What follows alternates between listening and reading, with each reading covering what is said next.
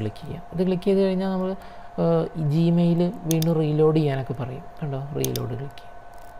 അപ്പോൾ എന്തിനാണ് നമ്മൾ സെലക്ട് ചെയ്ത് നോക്കിയേ, നമ്മളിതാ നമുക്ക് വന്നിരിക്കുന്ന ഇമെയിൽ ഏതൊക്കെയാണെന്നുള്ളത് ഇവിടെ വരും. അതിൻ്റെ മുകളിൽ നമ്മൾ ക്ലിക്ക് ചെയ്യുമ്പോഴോ അതിൻ്റെ ഫുൾ ഡീറ്റെയിൽസ് അതിൻ്റെ തൊട്ടടുത്ത് വലതുഭാഗത്തായിരിക്കും ഇങ്ങനെ വരിക. അതായത് 2 സെക്ഷനായിട്ട് നമുക്കിങ്ങനെ കാണാൻ സാധിക്കും. ഇനിയിപ്പോൾ താഴേക്ക് വരണമെങ്കിലോ അപ്പോഴും നമ്മൾ സെറ്റിങ്സിനകത്ത് റീഡ് പെയിൻ എന്ത് ചെയ്താൽ മതി, ബിലോ ആക്കിയാൽ മതി. അങ്ങനെയാകുമ്പോൾ ഇത് ക്ലിക്ക് ചെയ്യുന്ന സമയത്ത് കണ്ടോ താഴെയായിരിക്കും ഇത് വരുന്നത്. ഓക്കെ, അത് നമ്മൾ മോസില്ല തണ്ടർബേർഡിൻ്റെയൊക്കെ ഒരു സ്റ്റൈലിൽ അല്ലേ, മോസില്ല തണ്ടർബേർഡിൻ്റെയൊക്കെ ഒരു സ്റ്റൈലിൽ വരും. ഓക്കെ, ഇത് നമുക്ക് വേണ്ട എങ്കിൽ നമ്മളിവിടെ നോ സ്പ്ലിറ്റ് ക്ലിക്ക് ചെയ്താൽ മതി. ഇങ്ങനെ ക്ലിക്ക് ചെയ്ത് കഴിഞ്ഞാൽ നമ്മൾ വന്നിരിക്കുന്ന നമ്മൾ മെയിലിൻ്റെ മുകളിൽ ക്ലിക്ക് ചെയ്ത് കഴിഞ്ഞാൽ മറ്റൊരു സ്ക്രീനിൽ അവർ നമ്മൾ ബാക്ക് അടിച്ചിട്ട് വീണ്ടും ഇൻബോക്സിനകത്തേക്ക് നമ്മൾ കയറേണ്ടതുണ്ട്. ഓക്കെ, ഇനി നമുക്ക് എന്ത് ചെയ്യാം, ഒരു കത്ത് എങ്ങനെയാണ് സെൻഡ് ചെയ്യുന്നത് എന്ന് നോക്കാം. ഓക്കെ, അതിന് നമ്മൾ ഉപയോഗിക്കുന്ന ഓപ്ഷൻ ഏതാണ്, കമ്പോസ് എന്നുള്ളത് ക്ലിക്ക് ചെയ്യാം.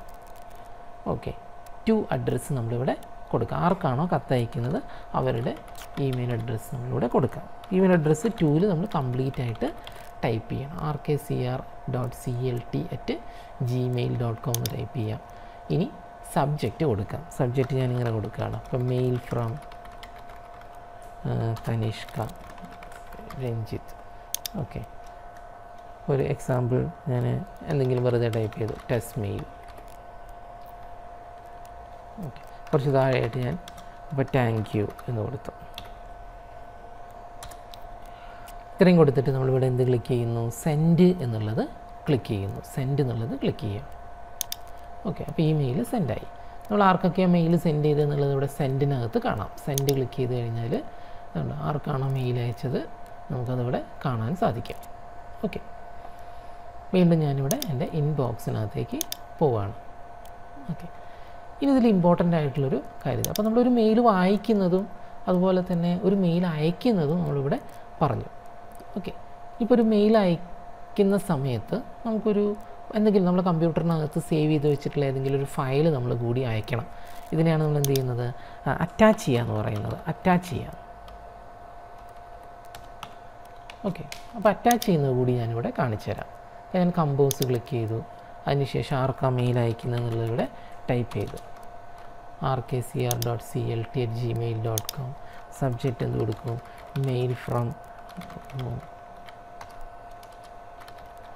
തനിഷ്ക രഞ്ജിത്ത് കൊടുത്തു. ഓക്കെ,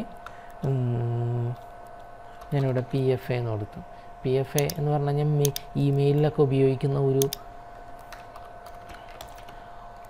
ഒരു വേർഡാണ്, ഒരു സ്റ്റാൻഡേർഡ് വേർഡാണ് PFA. PFAയുടെ ഫുൾ ഫോം ഇതാണ്, പ്ലീസ് ഫൈൻഡ് അറ്റാച്ച്മെൻറ്റ് എന്നാണ്. പ്ലീസ് ഫൈൻഡ് അറ്റാച്ച്മെൻറ്റ് എന്ന് പറഞ്ഞിട്ട് വരും. ഓക്കെ, അപ്പോൾ ഈ ഒരു ഷോർട്ട് ആയിട്ട് നമ്മൾ ഉപയോഗിക്കുന്നു. ഓക്കെ, അപ്പോൾ നമ്മൾ ഈ ഇൻ്റർനെറ്റിനകത്ത് ചാറ്റ് ചെയ്യുന്ന സമയത്തൊക്കെ നമ്മൾ ചോദിക്കാവുന്ന ഒരു കാര്യമാണ്. ഇപ്പോൾ ഇങ്ങനെ കാണാം, ഇപ്പോൾ ASL പ്ലീസ് എന്ന് പറഞ്ഞുകൊണ്ട് പറയുവാണ്. ഒരാൾ നമ്മളോട് ചാറ്റ് ചെയ്യുന്ന സമയത്ത് ചോദിക്കുകയാണ് ASL പ്ലീസ്. അപ്പോൾ ഇത് കാണുമ്പോൾ നമ്മൾ വിചാരിക്കും എന്താ ഇപ്പോൾ ഈ ASL എന്ന് പറയുന്ന പോലെ കമ്പനീൻ്റെ പേരാണോ എന്നൊക്കെ വിചാരിക്കും. പക്ഷേ ASL means age, sex, location എന്നാണ്. അതായത് മറ്റേ സൈഡിലുള്ള ആൾ നമ്മളോട് ചോദിക്കുകയാണ് നിങ്ങളുടെ വയസ്സും നിങ്ങളുടെ സെക്സും നിങ്ങളുടെ ലൊക്കേഷനും ഏതാണ് എന്ന് ചോദിക്കുകയാണ്. അപ്പോൾ ഞാൻ കൊടുക്കുകയാണ്. അപ്പോൾ ഒരു ഉദാഹരണത്തിന് അപ്പോൾ ഒരു 34 മെയിൽ കാലിക്കറ്റ് എന്ന് കൊടുത്തു. അതായത് ഞാൻ 34 വയസ്സുള്ള ഒരാളാണ്, മെയിലാണ്, എൻ്റെ സ്ഥലം കാലിക്കറ്റാണ് എന്നാണ്. ഓക്കെ, അപ്പോൾ അതേപോലെ ഒരു വേർഡാണിത് PFA എന്ന് പറയുന്നത്, പ്ലീസ് ഫൈൻഡ് അറ്റാച്ച്മെൻറ്റ് എന്ന് പറയുന്നത്. ഓക്കെ, അപ്പോൾ ഇത് മെയിൽ കിട്ടുന്ന ആൾക്ക് മനസ്സിലാവും. ഓക്കെ, ഈ മെയിലിൻ്റെ കൂടെ എന്തോ ഒരു അറ്റാച്ച്മെൻറ്റ് കൂടി വന്നിട്ടുണ്ട്. ഓക്കെ, അവിടെ നമുക്ക് ഫയൽ അറ്റാച്ച് ചെയ്യാം. അറ്റാച്ച് ക്ലിക്ക് ചെയ്തു. അതിനുശേഷം ഞാൻ ഏതെങ്കിലും ഒരു ഫോട്ടോ ഞാൻ ക്ലിക്ക് ചെയ്തിട്ട് ഓപ്പൺ ചെയ്തു. ഓക്കെ, ഓക്കെ, 17K, അതായത് 20 മെഗാബൈറ്റ് 20 MB വരെയൊക്കെയുള്ള ഫയൽസേ നമുക്ക് എന്ത് ചെയ്യാൻ പറ്റുള്ളൂ, അറ്റാച്ച് ചെയ്യാൻ പറ്റുള്ളൂ. ഓക്കെ, അത് പ്രത്യേകം ശ്രദ്ധിക്കേണ്ട ഒരു കാര്യമാണ്. നമ്മളിപ്പോൾ ഒരു സിനിമയോ അല്ലെങ്കിൽ ഒരു 10-20 പാട്ടുകളോ ഒന്നും ഒരുമിച്ചൊന്നും നമുക്ക് സെൻഡ് ചെയ്യാനൊന്നും പറ്റില്ല. ഓക്കെ, അപ്പോൾ അതിന് നമുക്ക് വേറെ ഒരുപാട് മെത്തേഡുകളുണ്ട്.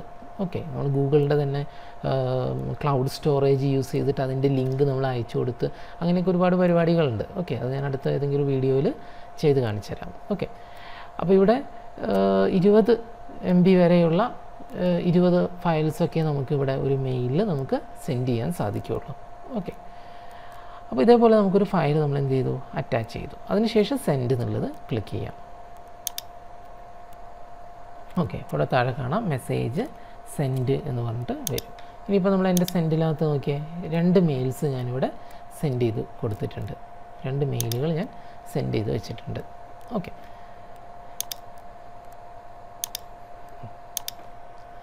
ഇനി ഞാൻ ചെയ്യാൻ പോകുന്ന പുതിയൊരു കാര്യം അതായത് ലേബൽ ആൻഡ് ഫിൽട്ടറിംഗ് ആണ്.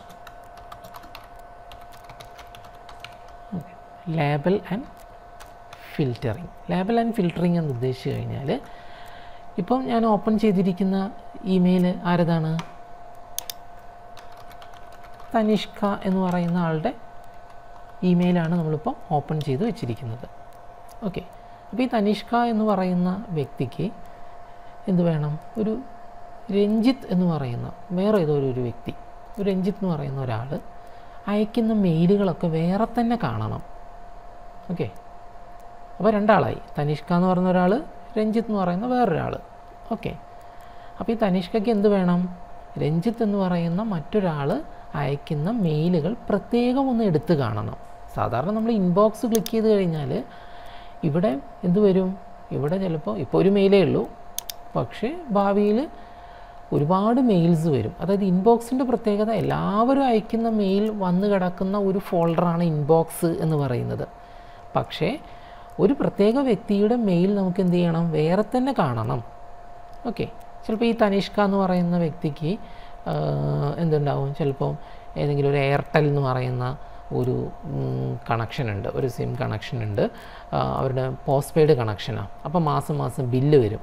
അപ്പോൾ ആ ബില്ലൊക്കെ എന്ത് ചെയ്യണം, പ്രത്യേകം ഒന്ന് എടുത്ത് കാണണം. ഓക്കെ, അപ്പോൾ ഇവിടെ സൈഡിൽ എന്ത് വരും, ഒരു എയർടെൽ ബില്ല് എന്ന് പറഞ്ഞിട്ട് ഞാനൊരു ലേബൽ ക്രിയേറ്റ് ചെയ്യും, ഒരു നെയിം ക്രിയേറ്റ് ചെയ്യാം. അത് ക്ലിക്ക് ചെയ്യുമ്പോഴോ എയർടെലുകാർ അയച്ച മെയിൽ മാത്രം നമുക്ക് വേറെ തന്നെ കാണാൻ സാധിക്കും. ഓക്കെ, അപ്പോൾ ആ രീതിയിലാണ് നമുക്കിവിടെ ലേബൽ ആൻഡ് ഫിൽട്ടറിംഗ് എന്ന് പറയുന്ന സെറ്റിങ്സ് നമ്മൾ ചെയ്യുന്നത്.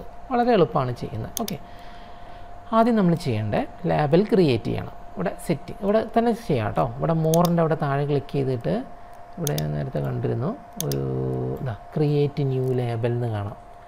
ഓക്കെ, ഇതിപ്പോൾ പുതിയതായിട്ട് ജിമെയിൽ ഇവിടെ വന്നിട്ടുണ്ട്. ഓക്കെ, ആദ്യമൊന്നും ഇതില്ലായിരുന്നു, ഇവിടെ ക്രിയേറ്റ് ന്യൂ ലേബൽ ഇല്ലായിരുന്നു. ഓക്കെ, എന്തായാലും ഞാൻ ഓൾഡ് മെത്തേഡിൽ തന്നെ പറഞ്ഞുതരാം. ഓക്കെ, ഇവിടെ സെറ്റിങ്സ് എടുത്തിട്ട് സി ഓൾ സെറ്റിങ്സ് എടുക്കുക. അതിനുശേഷം ഇവിടെ ഉണ്ടാവും ലേബൽസ് എന്ന് കാണാം, അത് ക്ലിക്ക് ചെയ്യുക. ലേബൽസ് എന്നുള്ളത് ക്ലിക്ക് ചെയ്യുക. അതിനുശേഷം ഇവിടെ ഏറ്റവും താഴെ കാണാം ക്രിയേറ്റ് ന്യൂ ലേബൽ എന്നുള്ളത് ക്ലിക്ക് ചെയ്യുന്നു. Create new label.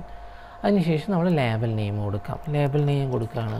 അപ്പോൾ രഞ്ജിത്ത് എന്ന് കൊടുത്തു, രഞ്ജിത്ത്. ദെൻ ക്രിയേറ്റ് അടിച്ചു.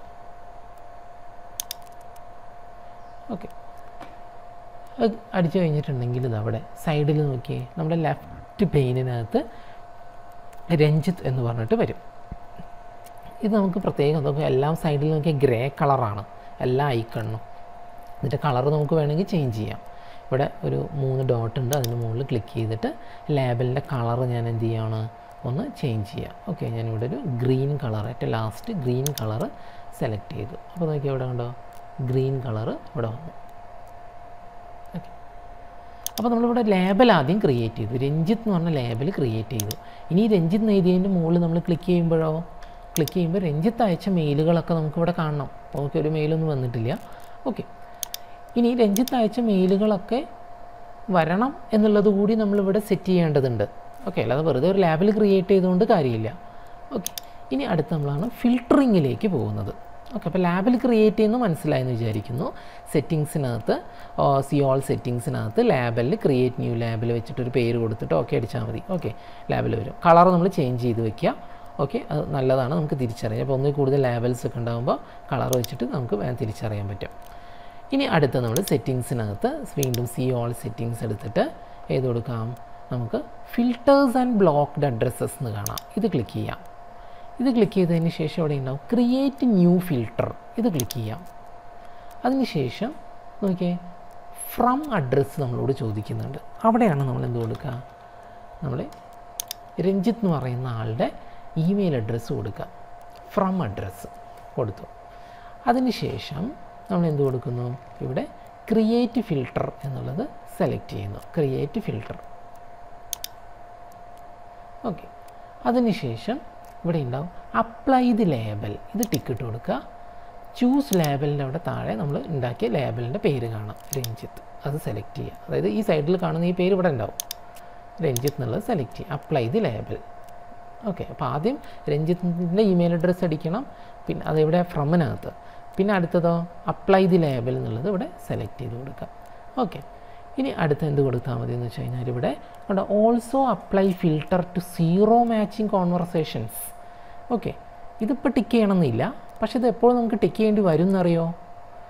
ഈ തനിഷ്ക എന്ന് പറയുന്ന ആൾക്ക് രഞ്ജിത്ത് എന്ന് പറയുന്ന ആൾ ചിലപ്പോൾ നേരത്തെ ഈ ഫിൽറ്ററും ഈ ലേബലും ഒക്കെ ഉണ്ടാക്കുന്നതിന് മുൻപ് തന്നെ ഒരു 100 മെയിൽ അയച്ചിട്ടുണ്ട് എന്ന് വിചാരിക്കുക. ഓക്കെ. അപ്പോൾ ഈ ഒരു 100 മെയിൽ രഞ്ജിത്ത് തനിഷ്കയ്ക്ക് അയച്ചതിന് ശേഷമാണ് ഞാൻ എന്ത് ചെയ്യുന്നത്, ഈ ഫിൽട്ടർ ക്രിയേറ്റ് ചെയ്യുന്നതെങ്കിൽ നമ്മൾ എന്ത് കൊടുക്കാം, ഇവിടെ also apply filter to 100 matching conversations എന്ന് വരും. അത് നമ്മൾ ടിക്ക് ചെയ്ത് കൊടുക്കുകയാണ് വേണ്ടത്. ഓക്കെ. അപ്പോഴേ നമ്മൾ നേരത്തെ അയച്ച മെയിൽ കൂടി ഈ ലേബലിനകത്തേക്ക് ഗ്രൂപ്പ് ആവുള്ളൂ. ഓക്കെ. ഇപ്പോൾ അത് ടിക്ക് ഇട്ടാലും ടിക്ക് ഇട്ടില്ലെങ്കിലും കുഴപ്പമില്ല, കാരണം ഇവിടെ ഒരു മെയിൽ പോലും അയച്ചിട്ടില്ല. ഓക്കെ. അതുകൊണ്ടാണ് ഇങ്ങനെ. ഓക്കെ. അപ്പോൾ ഒരു കൗണ്ട് കാണും, 100 200 കാരണം നേരത്തെ ഇമെയിൽ അയച്ചിട്ടുണ്ടെങ്കിൽ അത് കാണുള്ളൂ. ഓക്കെ. അപ്പോൾ ഇത് ടിക്ക് ഇട്ടാലും ഇല്ലെങ്കിലും കുഴപ്പമില്ല ഈ സാഹചര്യത്തിൽ. ഓക്കെ. ഉണ്ടെങ്കിൽ അതുകൂടി നമ്മൾ ടിക്കറ്റ് കൊടുക്കുക. ഓക്കെ. ഇനി അഥവാ ഇവിടെ 100 മാച്ചിങ് കോൺവെർസേഷൻസ് എന്ന് പറഞ്ഞിട്ട് ടിക്കിടാൻ മറന്നുപോയി, 100 തവണ കാണിക്കുന്നുമുണ്ട്, ടിക്കിടാൻ മറന്നു പോയി കഴിഞ്ഞാൽ നേരത്തെ അയച്ച ഇമെയിലുകൾ ഈ ലേബലിനകത്തേക്ക് വരില്ല. ഇനി പുതിയതായിട്ട് അയക്കുന്ന, ഇതിന് ശേഷം ഫിൽട്ടർ ഉണ്ടാക്കിയതിന് ശേഷം അയക്കുന്ന മെയിലുകൾ മാത്രമേ നമുക്ക് ഈ ലേബലിൻ്റെ അടിയിൽ കാണാൻ പറ്റുള്ളൂ. ഓക്കെ. അപ്പോൾ ഇത് നമ്മൾ ടിക്കറ്റ് കൊടുക്കും, വേണോ വേണ്ടോ തീരുമാനിക്കാം. ഓക്കെ. ഞാൻ ക്രിയേറ്റ് ഫിൽട്ടർ എന്നുള്ളത് ഞാൻ ക്ലിക്ക് ചെയ്തു. ഓക്കെ. ഇനി ഇതവിടെ രഞ്ജിത്ത് ക്ലിക്ക് ചെയ്ത് കഴിഞ്ഞാൽ രഞ്ജിത്ത് അയച്ച മെയിലുകളൊക്കെ നമുക്കിവിടെ കാണാം. ഓക്കെ. ഇപ്പോൾ ഇവിടെ ഒന്നും കാണുന്നില്ല. ഓക്കെ. അപ്പോൾ നമ്മൾ സെറ്റിങ്സ് എടുത്തിട്ട് എവിടെയുള്ളത്, സി ഓൾ സെറ്റിങ്സിനകത്ത് ഇതാണ് എടുക്കേണ്ടത്.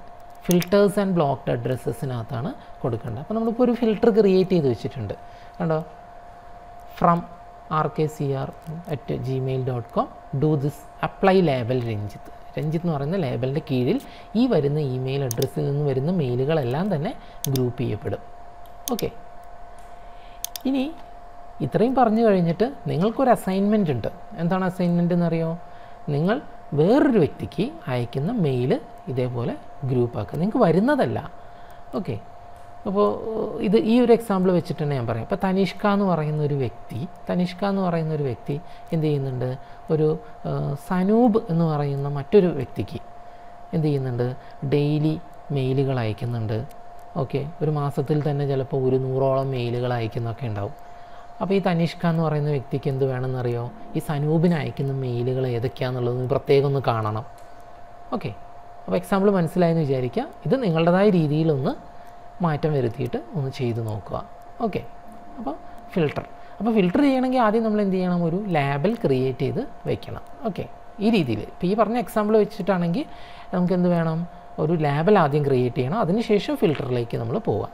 ഓക്കെ. ഇനിയിപ്പോൾ ഇങ്ങനെ ഒരു ഫിൽട്ടർ വേണ്ടാന്നുണ്ടെങ്കിലോ നമുക്കിതാ ഇവിടെ ടിക്കറ്റ് കൊടുത്തിട്ട് നമ്മളിവിടെ ഡിലീറ്റ് ചെയ്താൽ മതി. ഡിലീറ്റ് ചെയ്യാനുള്ള ഓപ്ഷനൊക്കെ അവിടെ തന്നെ ഉണ്ട്. ഇനിയിപ്പോൾ ലേബലും വേണമെങ്കിൽ ലേബൽ അവിടെ താഴെ കാണാം, രഞ്ജിത്ത് എന്ന് പറയുന്ന ലേബലോ അത് നമുക്കിവിടെ റിമൂവ് ചെയ്യുകയൊക്കെ ചെയ്യാം. ഓക്കെ. ഇങ്ങനെയുള്ള ഒന്നും വേണ്ട എങ്കിൽ അങ്ങനെ ചെയ്യാം. നമുക്കിതൊന്ന് ടെസ്റ്റ് ചെയ്ത് നോക്കിയാലോ. ഓക്കെ. ഇപ്പോൾ രഞ്ജിത്ത് എന്ന് പറയുന്ന ഒരാൾ എന്ത് ചെയ്യാണ്, ഒരു മെയിൽ അയക്കുവാണ്. ഓക്കെ. അപ്പോൾ ഞാനിവിടെ ചെയ്യുന്നത് നോക്കുക, 2 ഇമെയിൽ അഡ്രസ്സ് നമ്മൾ ഒരേ സമയം എങ്ങനെയാണ് തുറക്കണമെന്നുണ്ടെങ്കിൽ നമുക്കിവിടെ നമ്മളിവിടെ പ്രൊഫൈൽ ഫോട്ടോൻ്റെ അവിടെ എന്ത് ചെയ്ത് കൊടുത്താൽ മതി, ആഡ് അനദർ അക്കൗണ്ട് എന്നും കൂടി നമ്മൾ ക്ലിക്ക് ചെയ്യുന്നു. Add another account. അതിനുശേഷം നമ്മൾ രഞ്ജിത്ത് എന്ന് പറയുന്ന ഇമെയിൽ അഡ്രസ്സ് ഇവിടെ തുറക്കുകയാണ്.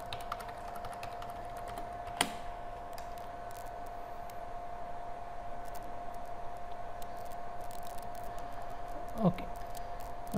ഇപ്പോൾ രഞ്ജിത്തിന് കണ്ടോ, നേരത്തെ തനിഷ്ക അയച്ച കുറേ ഇമെയിലുകളൊക്കെ ഇവിടെ കാണുന്നുണ്ട്.